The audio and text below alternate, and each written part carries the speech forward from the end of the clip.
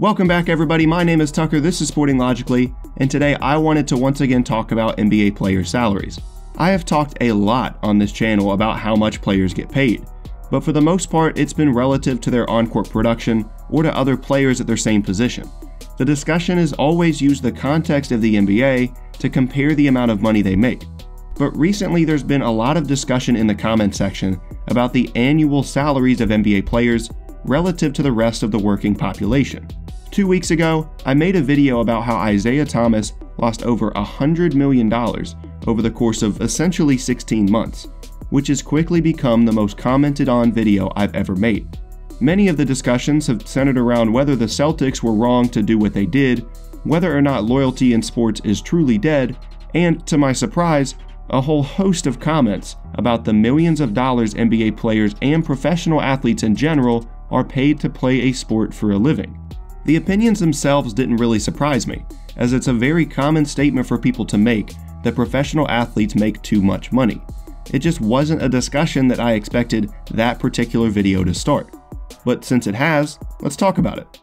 Let's be clear about what the discussion is first. Professional athletes are paid a lot of money to do something that they love, to play a sport. And that is a situation that an unfortunately few number of people in this world find themselves in. But this isn't a discussion on the morals of paying someone $30+ million to play basketball when there are plenty of other people that need that money more than they do. It's simply a discussion on whether or not NBA players are worth the money they make for the services they provide. And that is exactly the basis of this video. Being fairly compensated by your company for the value you provide to it. Most people don't want to actively be paid less than what they're worth in their field. And some jobs are simply more valuable than others. That's just the way it is in the US. In February, Forbes reported that the NBA generated over $7 billion in revenue and that the average franchise is worth $1.65 billion, both record numbers for the league.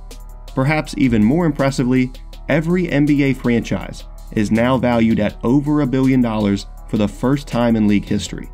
As I've talked about before on this channel, the NBA is arguably the healthiest it has ever been, relatively free from scandal, with a deep and intriguing talent pool, and a truly unique year-round product with a level of engagement throughout the calendar year that has rarely, if ever, been rivaled in any other sport. With this relatively newfound health, the players that drive the league are also seeing record-high salaries. 38 different players made at least $20 million for the 2017-18 season alone, according to ESPN, and 15 of them made at least $25 million. Many fans, myself included, start to lose perspective on these numbers and only see them in the context of team building, how each contract fits in a team's payroll, and how it allows or prevents them from signing new talent and improving their team. But the question is worth asking, is this too much money for a person to make for essentially playing a game? There are a lot of opinions on this, but strictly in terms of their value to the product the league is selling and the services they provide, no. Here's why. My father is a software developer, a job he's held for over 30 years and one he has greatly enjoyed. He could walk into the office tomorrow and ask for a huge raise if he chose to, something that successful NBA players often do when their contract runs out. The difference is there's no hard cap on what my father can make on an annual basis at his current company or any other. If someone is willing to pay him that huge raise, then that's what his services are worth to them. That isn't to say that there aren't budgetary constraints to how much a company would be willing to pay him, and there are other factors at play such as age and work performance that determine how much he is paid, but on paper, he could ask for any number, realistic or not. There's no salary cap in the software developer space. In the NBA, however, there are rookie wage scales, max contracts and salaries, and a hard cap on team payroll. Each of these are meant to be measures of keeping the NBA competitive, making sure that the bigger market teams with more money can't just outspend the competition. But to those that say NBA players make too much money, I ask, what would it be like if there was a hard cap on your salary at your job? Whatever field you work in, what if you were the absolute best at it in the entire world? There was nobody on the planet that could perform your job as well as you could. You'd be pretty valuable, right? And with all of the hard work and dedication, along with undoubtedly some natural talent that would have to come with it that allowed you to become the best at what you do, You would want to be fairly compensated for that value you provide, I'm sure. It wouldn't be about the total number you'd be paid for that service you provide to the company. It would be about being paid what you're worth for the value you provide as the absolute best at what you do. But in this new reality where you're the best in the world in your specific field, there is a cap on how much money you could make annually, preventing you from receiving that fair compensation. In all honesty, there are a fair amount of players in the NBA that, strictly in this sense, are actually underpaid. Not in the idea that they're starving or lacking for money.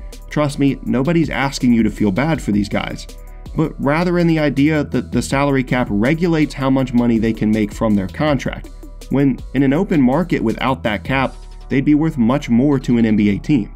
There are a limited number of people on earth that can play basketball at an NBA level, and there are 30 teams willing to pay a lot of money for those people that can do it best. The success and bottom line of NBA franchises are directly related to their success on the court, which, along with a limited employee pool and very specialized job description, makes players like LeBron James extremely valuable. When James left the Cleveland Cavaliers in 2010, the financial side of the franchise took a significant hit as the on-court product suffered. Sure, there was fan excitement when Kyrie Irving was drafted first overall soon after, but the arena wasn't being filled the same way it was when James was dragging teams to near championship contention. But with his return home in 2014, the financial fortunes of the Cavaliers also saw a comeback. In the first year of his return to his home state, the team reportedly saw a 45% increase in revenue, all because of the ripple effect of one player. Just think about that for a second. One employee switches to a new company, and that company sees a 45% increase in revenue as a direct result of their impact. Just think about how valuable that employee is. Let's just say that this offseason, the NBA eliminated team salary caps and maximum contracts for players. Whatever a team wants to pay a player once their current contract runs out, they're more than welcome to do so. How much do you think LeBron James would be worth to the New York Knicks, the most valuable team in the league according to that same Forbes report I mentioned earlier? $40 million a year? $50 million? $100 million? The same thing goes for any number of players that are considered to be the best in the league. When you consider how drastically the Cavaliers' revenue numbers increased with the return of James, I struggle to even put a number on what teams would be willing to offer him annually in free agency if the salary cap and maximum player salaries didn't exist. Personally, I've held a number of jobs in my life so far. I've bagged groceries, I've worked in youth development programs at the YMCA, coached basketball, and at one point I even wanted to be a teacher. Thanks to the support of many of you guys, I now get to create NBA content for a living, and I couldn't be more thankful for that opportunity. But in each of those past jobs I held, I didn't make a lot of money at all, in large part because there were a lot of people in this world that could bag groceries and coach basketball just as well as I could.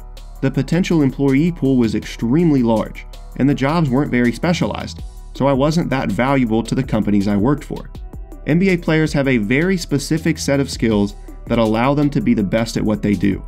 Skills that many of them have been cultivating since they were in elementary school. Millions of kids have the dream of someday making it to the NBA, but only a few hundred people a year get to call themselves an NBA player. Yes, some are born with natural talents and athleticism that make the path to that dream easier, but that dream isn't an easy one to achieve even for the most naturally gifted of people. These guys have worked extremely hard to get where they are and continue to work extremely hard to stay there. On the surface, yes, they're being paid millions to play a sport, which seems silly, but they have put in the time and effort to become extremely good at what they do, to the point that the market is willing to pay them millions to do it. And that's the whole point. These companies, these teams, value the service these players provide so much that they're willing to pay them millions of dollars a year. And by definition, in the US at least, that's what they're worth, what someone is willing to pay them. When you take the athletics out of the equation and look at it just in terms of value and fair compensation, no, NBA players don't make too much money. And in fact, without a salary cap or max contracts, some of them would make much, much more. And that is all the time I have for today, guys. Thank you so much for watching. If you liked the video, then leaving a like rating is a great way to let me know. And if you'd like to see more videos just like this, then be sure to subscribe to Sporting Logically for more content every single week. Thanks again for watching, and I will see you all next time.